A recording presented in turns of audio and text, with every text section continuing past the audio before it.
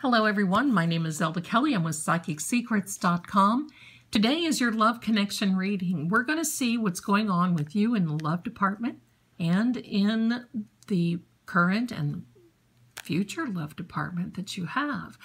I know that there is a message in here for you. You were brought here for a reason.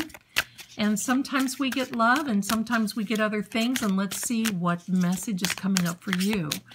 This reading will not resonate with everyone, so please just take what resonates with you. And usually these readings are good for at least 10 to maybe even 2 weeks from the date that you're seeing this, all right? So we're going to start out with the message in the love connection. All right, first thing is the Queen of Pentacles. Now, what I like to do is lay out one row at a time so we can really get an idea of what's going on with you. So one row at a time, let's see. Message for the love connection, please. Message for the love connection. All right, so let's cut the deck. And now I'm just going to lay these cards out. Very good. Very good beginning. I love this energy. Wow. I love this energy. And wow, on the bottom of the deck so far, you've got the moon, which is very good for you as well in this particular reading. So let's start with this first row. I think this first row is telling us that it seems as though you were preparing for a relationship. You had been praying, working on, meditating, asking for guidance, and you've gotten it. Now, whether you realize someone in your life right now, I don't know. But I can tell you, if you don't have someone, they are coming, and they are coming very, very soon. With this Nine of Cups, you can see him. Let's talk about him. You can see him. He is so accomplished. Look at that little face. Isn't he cute? He is the card that tells you that this is your heart's desire. You're getting your heart's desire. It is the yes card, and it is also the accomplishment card. Look how confident he sits there, and he's got all of his little cups in a row, just like trophies sitting up there. I think this is representing you being ready for a relationship, or even in the next step of a relationship.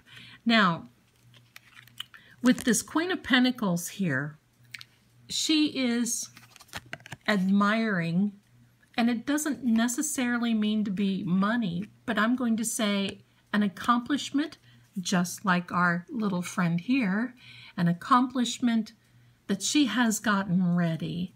I think that comes into mind here with the Star card. You see, with the Star card, you have really required balance in your reading, or in your reading, and especially in your relationship. But with the Star card, you see, you need the balance. And 1 foot in the pond, 1 foot on the ground. That's basically meaning that you're grounded, but you're ready to take the next step. This is an excellent faith card, praying card.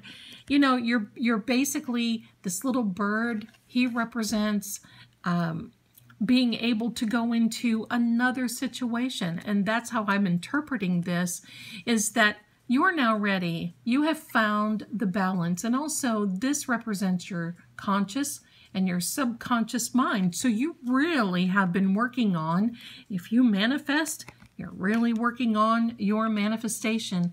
And this is your sign that you're getting what you want. And quite frankly, I think I'm going to say that watch what you wish for, because you're going to get it. I'm pretty sure with these two cards, that is a good title for this. And that's what I think this is going to be. Watch for your wish card.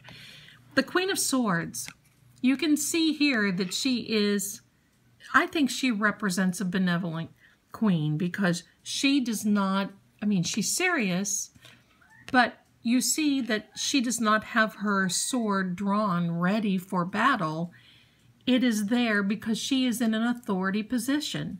This is neither really gender. It is an energy. And this energy, you see that she has her hand out. She is ready to negotiate. She's ready to work things out, communicate. And I think that represents you. You are really such a good person about working out circumstances, things. So let's lay out our second row and see where we are with this. Oh, I love that. Ace of Cups. Yes, yes. Temperance. Very, very good. And the Three of Cups. Now, with this Moon card, this ties in because I think that you've been working through phases just like the Moon. You've been working through, and you know, there's an old saying about sometimes when you're wishing for something, you feel like you're barking at the moon. Well, the moon has been listening. The moon has been looking down on you. You have balance. You see these two things right here? They have balance. You have been working, I'm going to say, for a long time. But let's talk. I'm going to set this to the side. Let's talk about this wonderful energy of the second row. I love this. Yes, yes. Watch what you wish for because you are going to get it. So that means if you're currently in a relationship, next step is coming. A new beginning is coming. And if you are not in a relationship and single right now, well, you are about to find that person because this is a timing card. And that timing is bringing you love that your cup is just going to flow over with love. That person, if you're single, is right around the corner. Now, this is very interesting that our little friend, the Temperance card, has come out. Because as you see, the Temperance card requires balance. She's pouring water. Our Star card, well, she's pouring water too. We've got the balance of 1 foot on the ground in the water, one foot in the ground, one in the water.